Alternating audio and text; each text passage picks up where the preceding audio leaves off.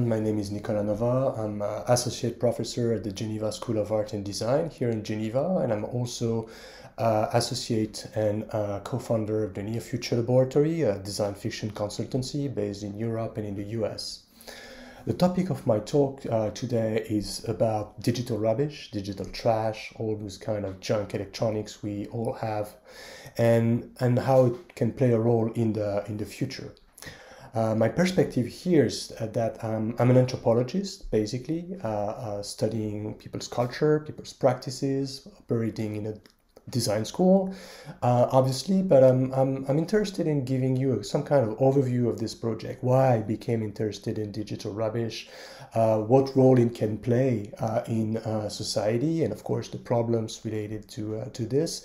And obviously what I try to show you is the importance of reusing. I guess you're convinced about that, but I'm interested in more amateur practices about recycling and reusing as opposed to more industrialized perspective. So to get things started, I guess you're all familiar with this kind of problems. I mean, human beings produce a lot of trash and rubbish. I mean, I guess if you have a laptop, it's very likely that you had a laptop in the past, even though you want to continue using them for a while. The situation happens at the more general level that we produce tons of those electronic kind of trash, and that's a big problem because, of course, the resources that are used to create those devices and the energy it takes is very problematic for the planet. I mean, this is what you see here in the picture is probably something that you only see in certain kind of professional contexts. But if you look at people's places, like if you spend sometimes like I do studying how people use technology, you would find things like that, like this person having this kind of stack of former iPhones put on their shelves. That's a very common situation. So that's the most common observation, I guess, I made in a decade of observation of smartphone usage. And one of the main reasons for this is that, I mean, even though the objects are obsolescence, one of the main reasons for this is, of course, that people are not really sure about how to reuse them, how to recycle them, and sometimes they want to keep them because there might be a picture or a video or some music that they want to access, and they keep it. And I think this is a very intriguing situation that we need to focus on as a society.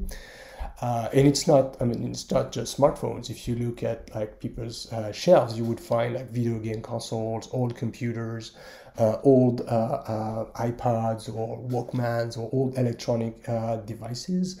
And that's, I mean, it's very intriguing or very shocking, stumbling to realize that there's a lot of sort of defunct or semi-defunct electronics that sits in people's home and they're not necessarily used anymore, but still people keep them.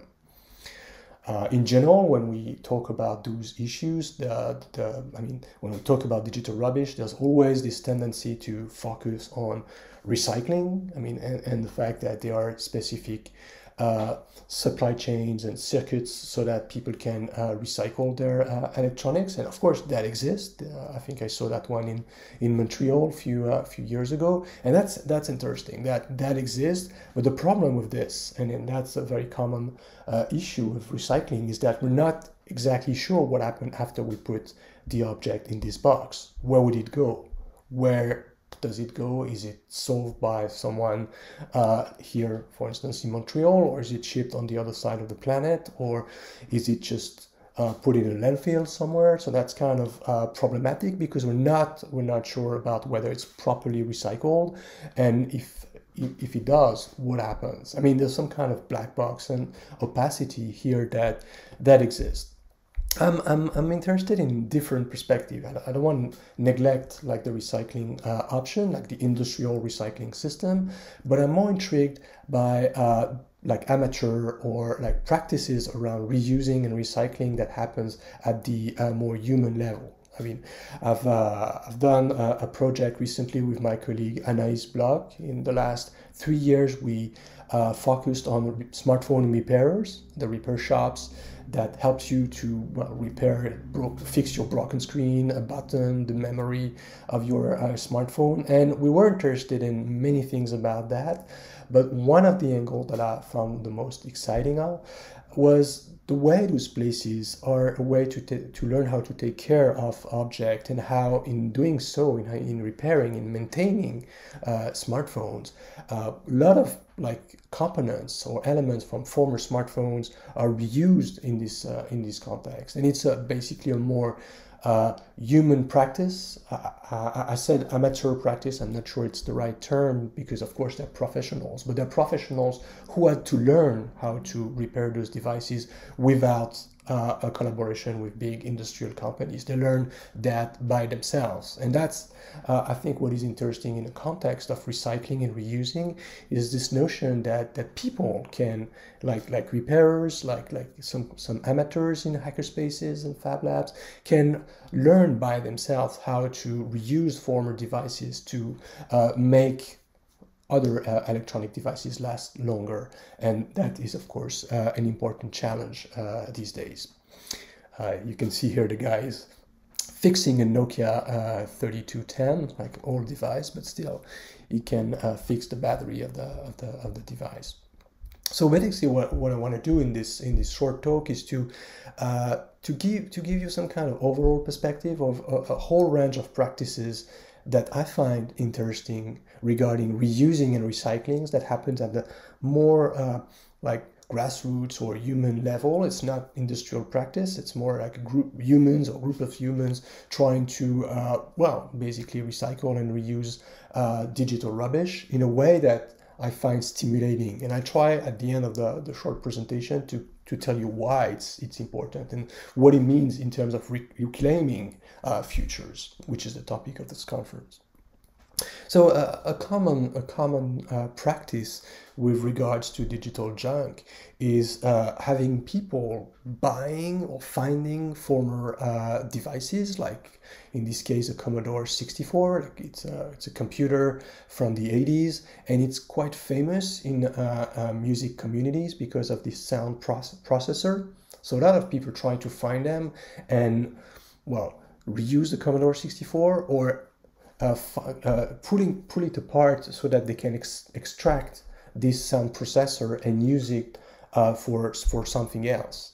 I mean, as you can see from the tweet, it's not uncommon. It's quite a practice that is commonly done by some electronic musicians.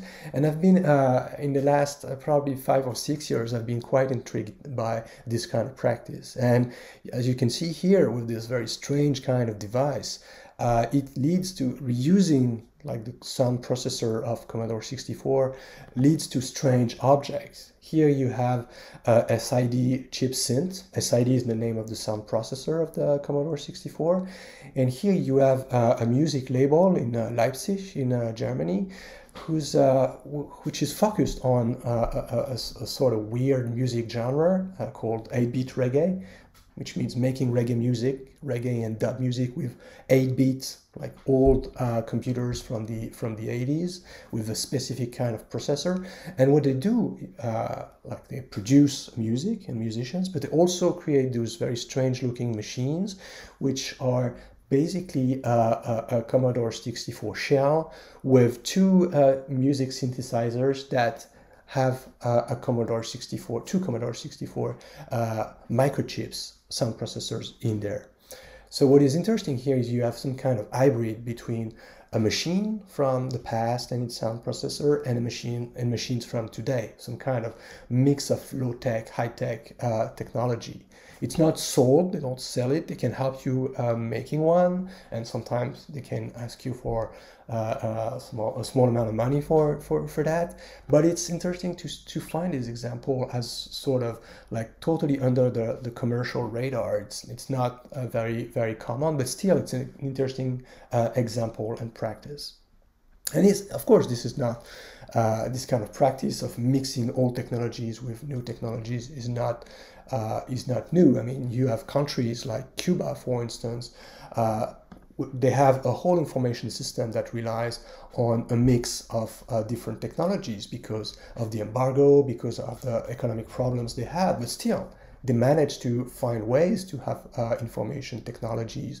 And here it's just a picture of a machine I saw at a bus station at the office, and behind that you had like a series of computers. There were like common computers from PCs from the mid 90s, PCs from the year 2000, working all together. And what I found interesting is that they managed to have an information system which such a multiplicity of artifacts. So that's, I don't want to point like this Cuba as an exotic system. What I want to mean here is that what happens in Cuba is, can happen more generally with information system made of different kinds of computers, with sound processors from one computer and a more recent machine. And what happened in Cuba might be more generalized in the future.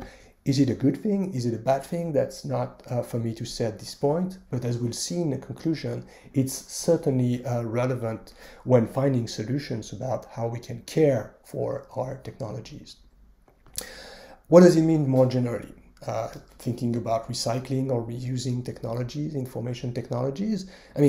There are many practices about that. If you look at designers like Forma Fantasma, you would find those strange looking kind of furnitures like chairs and tables made with old electronic devices. Some are recent, some are not recent, but this group of industrial designer is interested in making products out of former technologies. Is that good? Is that bad? I'm not entirely sure, but what I find interesting here is that they treat information technology as a material and turn it into something else so that the object itself can last longer. Of course, here it's not necessarily working as a computer, but it's a way to reuse it.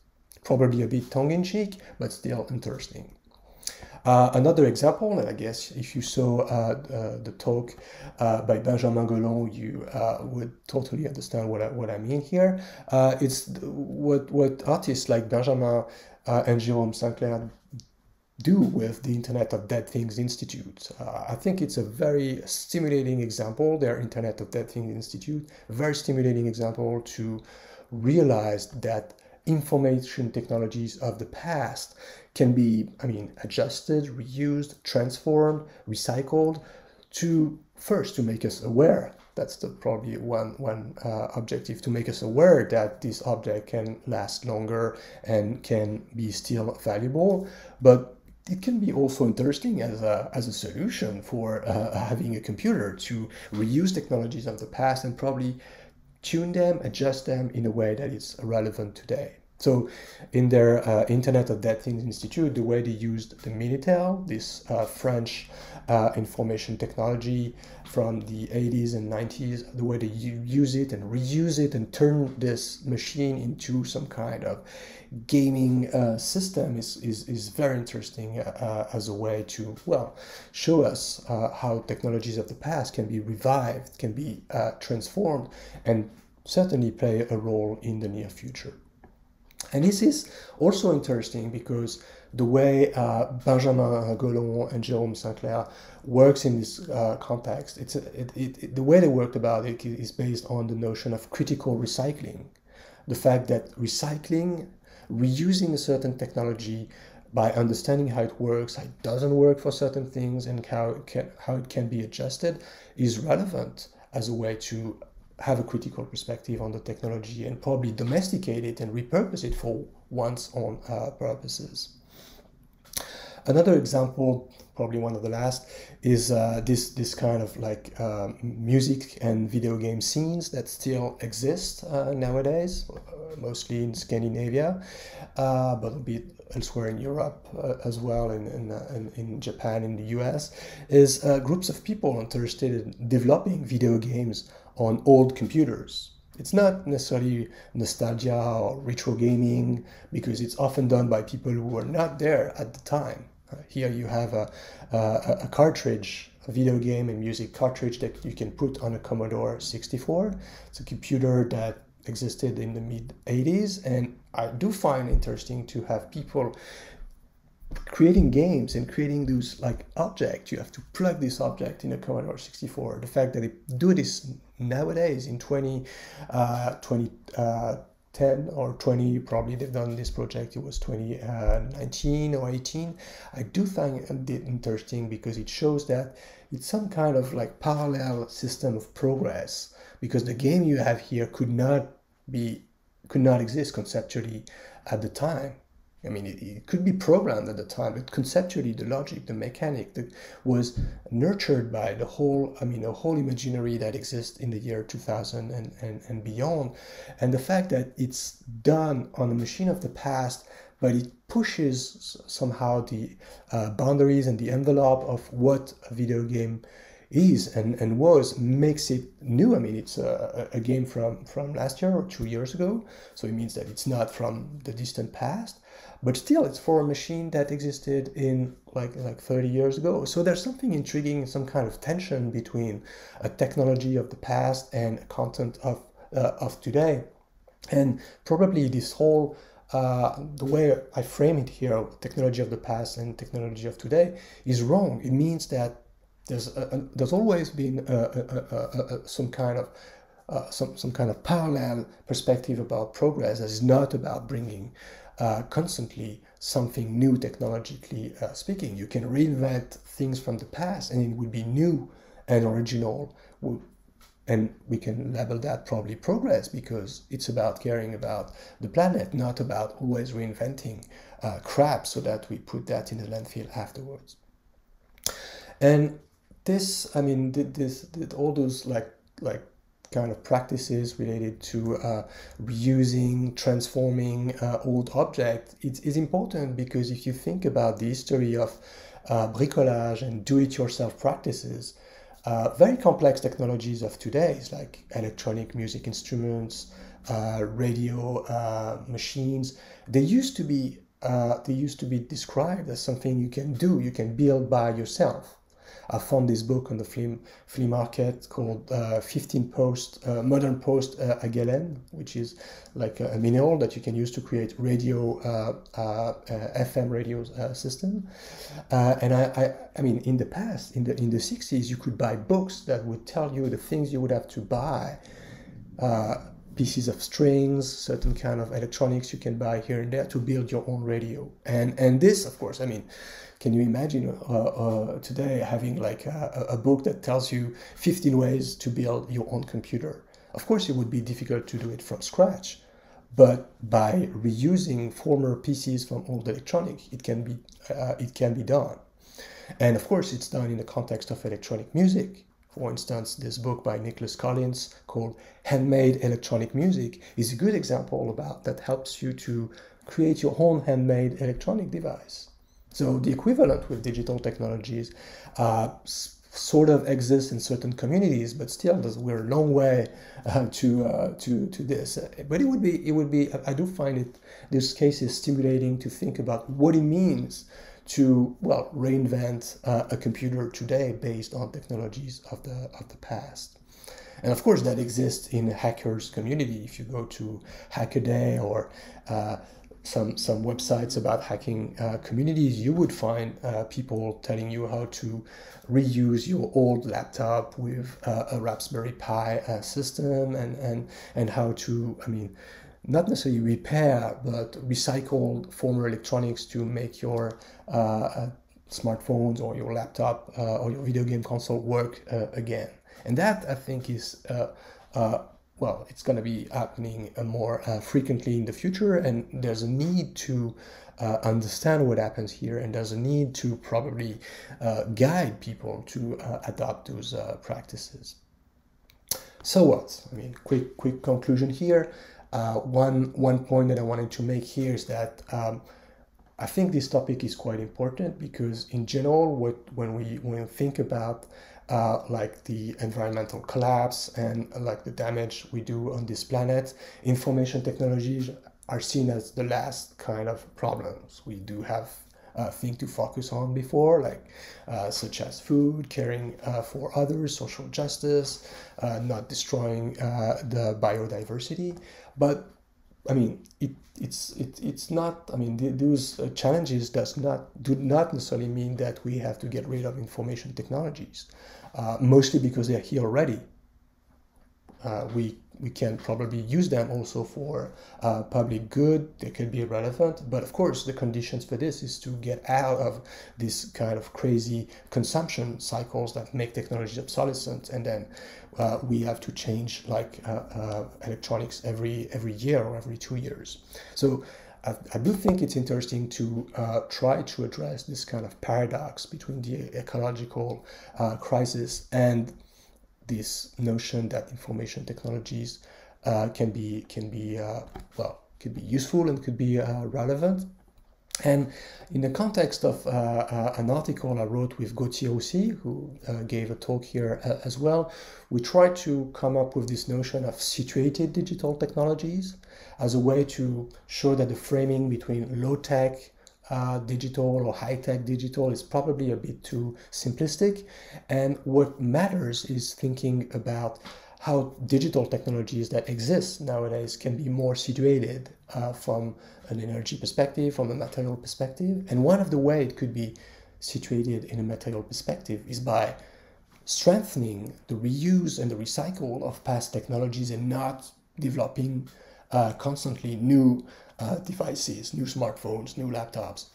Probably there's enough already on this planet to reshuffle, reuse, transform, adjust, so that it could be relevant for us. And of course, this, I mean, what I've presented here is important, not just about the object themselves.